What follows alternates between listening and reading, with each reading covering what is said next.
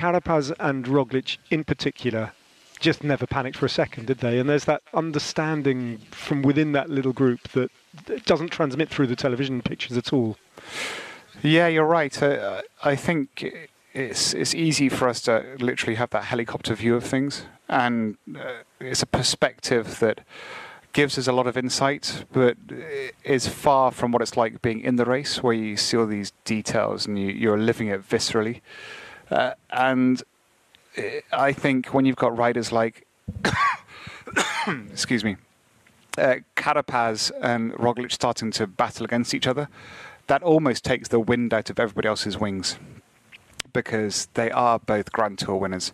One of them, they're both in leaders' jerseys. One of them happens to be in the leaders' jersey here, and so a lot of credit to Hugh Carthy for having the confidence, but at the same time, there's big guns firing when they start going, and it was enjoyable to watch. Yeah, I mean, Carthy's race, I suppose, demands a bit of analysis, because I was immediately that race finished, and actually, he finished okay, didn't he? It's not like he absolutely blew up once he'd been passed. Not at all. He did a great race. He defended that initial attack, and after being caught, pretty well actually, and really showed what potential he's got once again. But the words of Chris Froome down at the start line yesterday did come back to me slightly. And what were they? Well, Chris Froome, I have to say, David, is turning into an excellent television pundit. Ooh, good times. Can we bring him on? Yeah, we can't replace Pretty Pete. But we can't replace Pretty Pete. That would be, but if I was Pete Kenyock, I'd be very worried. Good. No, Chris Froome obviously is going to carry on racing next year, but when eventually he's coaxed into a television studio, I think he's going to be really good, because he's when he's brutal. talking. Yeah, he was pretty forthright about Hugh Carthy when Daniel Friebe asked him a few questions. He said, the guy's progress has been phenomenal, and in fact, he recalled the first time that he'd seen Hugh Carthy race, and noted the fact that a lot of people compared the two because they're kind of gangly, aren't they? And they look quite similar. That's exactly what I was going to say. But they've also got, Hugh Carthy's got a little bit of the elbows thing going on, hasn't he, as well? Yeah. So there's nothing scary about them at the beginning. Yeah. Because they look gangly and yeah. But Froome's exact words were, what a big engine that guy's got. And this is going back 3 or 4 years. And he said, by the way, he's looked great on the evidence of what we've seen at the Vuelta so far. But he also said that Carthy has got lots to learn, and he said that his time trial is still probably his Achilles heel.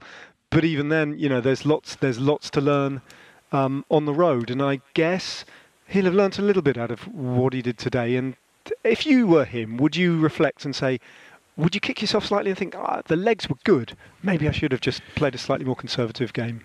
It's a really interesting question, actually, because I don't think so. I think he was offered and he was supported by his teammates in the role of a leader.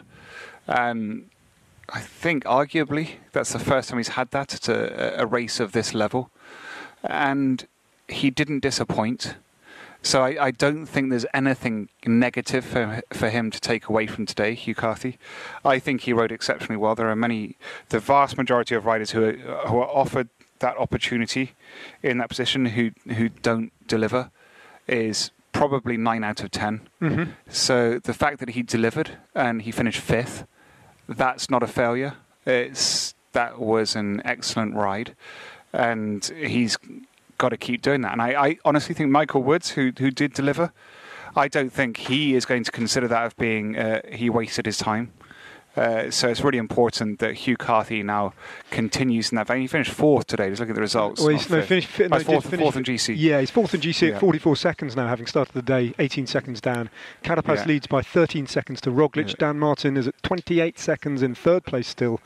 And Carthy drops from 2nd to 4th. And he lost 33 seconds, not factoring the time bonuses. And you know what? This is an interesting phenomenon as well. This is what happens, I think, with the majority of the riders who become champion racers, who win the biggest races.